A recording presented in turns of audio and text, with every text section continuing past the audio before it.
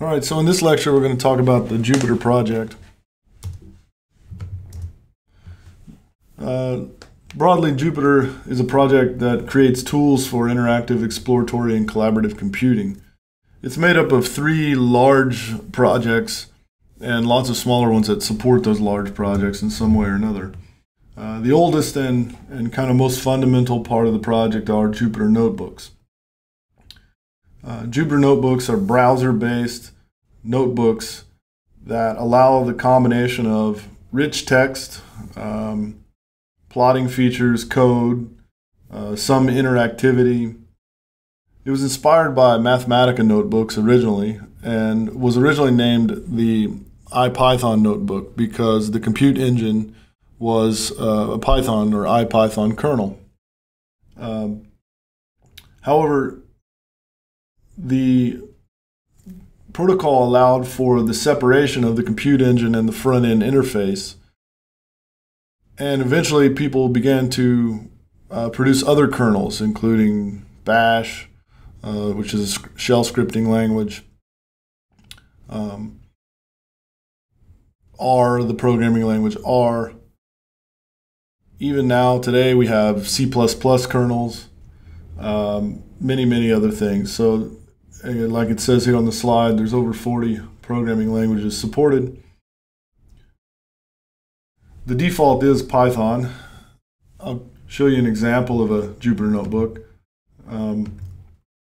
So again, these are notebook cells that allow us to run code. So for example, we could just type 2 + 2.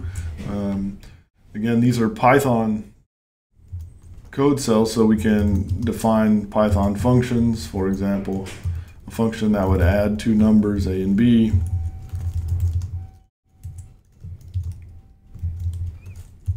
And then we could run that function like this. We can also take these code cells and convert them to, say, Markdown. Markdown is a rich text display markup language. So the raw source code for Markdown has some special syntax, like we use a # for headings.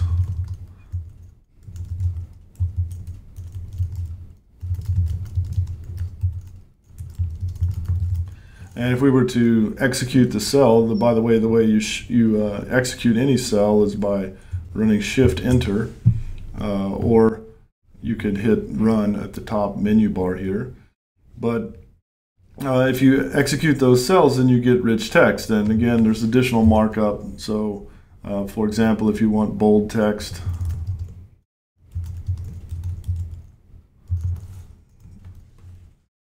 need to convert this cell to Markdown here to get that to show up. You do get some syntax highlighting when it's in its raw form, but of course if we execute the cell, then you can see that we get the rich text highlighting. So this is bold.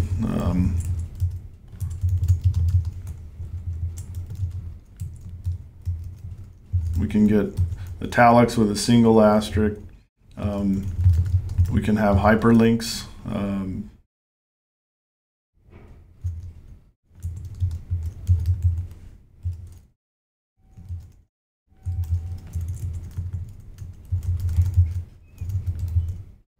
So in this case, that would be a link to Google.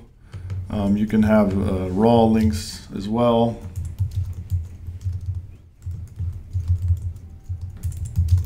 Meaning that it would just display both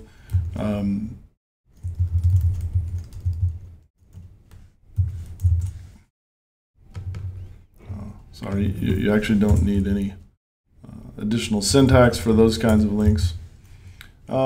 And kind of most impressive for science and engineering is that we can have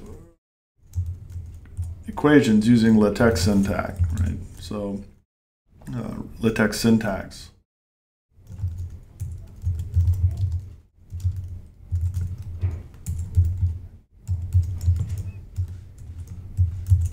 For example, or we can even, just want to, for demonstration purposes, show that the equations can be quite complicated.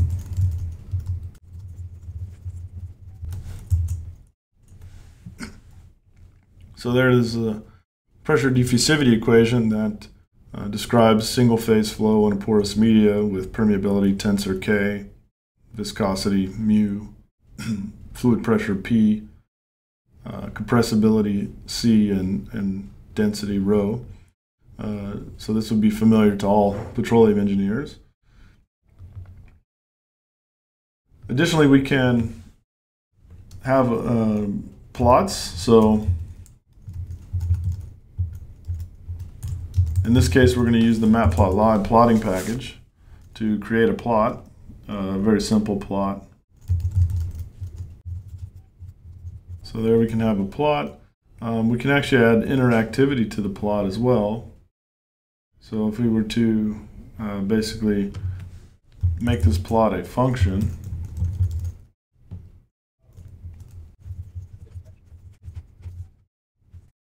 here we've created a function, myPlot, and decorated with the IPyWidget's interact function allows us to create a simple interactive plot that we can use in the notebook.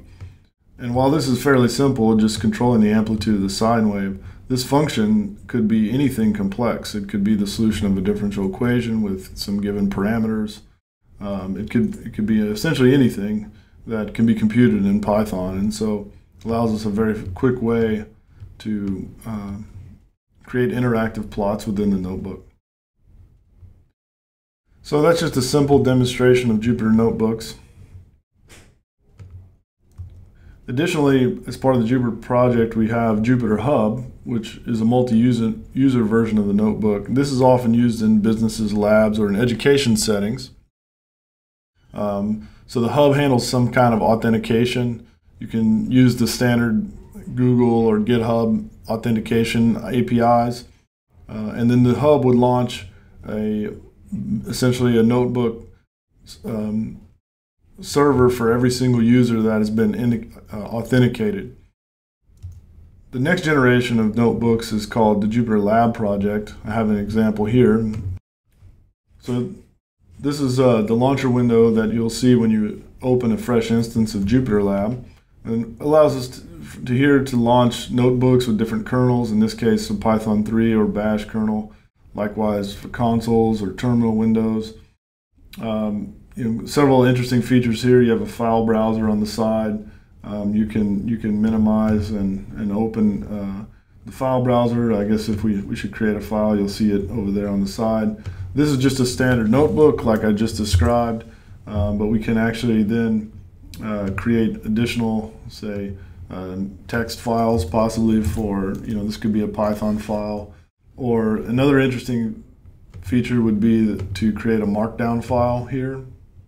So we've already learned what markdown is, and we can actually open this with a markdown preview and then split the screen. So it allows us to say edit some markdown, as we've already shown, and while we have the raw text on the left, we have the rich text on the right. So again, this could include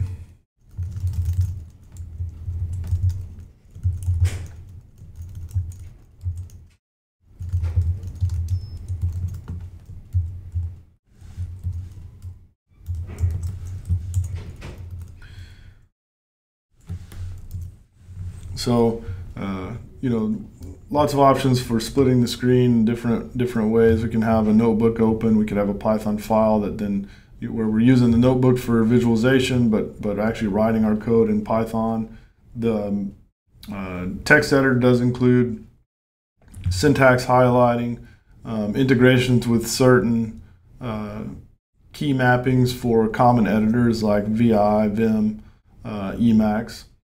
And there's a lot of extensions to both Jupyter Lab and Jupyter Notebooks that can be used to have additional settings, features, other things.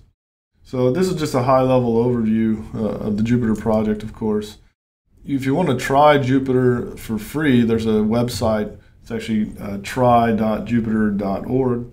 And which allows you to launch the classic notebook or Jupyter Lab Jupyter backed with a Julia kernel, an R kernel, a C++ kernel, schema, Ruby.